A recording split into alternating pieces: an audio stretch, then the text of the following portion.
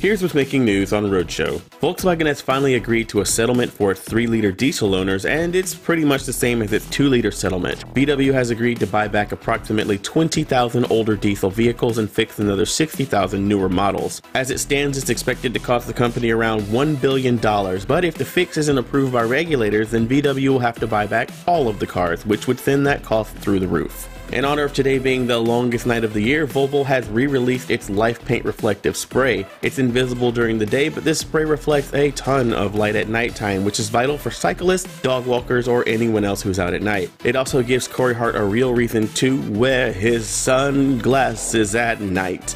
Seriously, it's pretty bright. Acura is taking its NSX to the IMSA WeatherTech Sports Car Championship next year, and it's rocking a hell of a livery to commemorate the occasion. The liveries feature the same design, but the colors are flipped around on each individual car. The automaker will field 2 NSX GT3s under the Michael Shank Racing team, and the team features some well-known drivers like Ryan Hunter-Ray and Graham Rahal. The NSX GT3s debut at Daytona on January 28th. Find more on these stories over at theroadshow.com, and we'll talk to you tomorrow.